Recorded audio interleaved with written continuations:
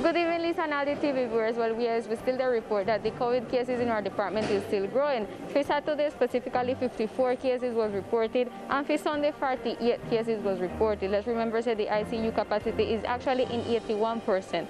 We make a balance of all the data that this pandemic is left in our department.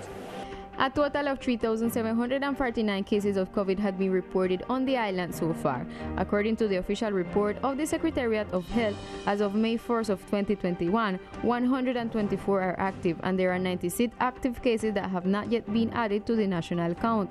Today, there are 220 active cases of COVID-19 on the island. The number of deaths is 52 people, 49 of these are in San Andres and 3 in Old Providence.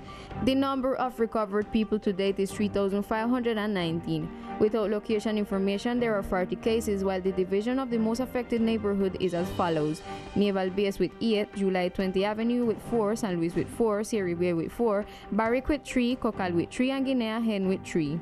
Teleislas News also get to know that if the ICU capacity in our island is still growing, they are going to dispose different spaces of the departmental hospital to attend all the patients that go in and they are active of COVID-19 and that need help, that need personal help, they can manage this situation.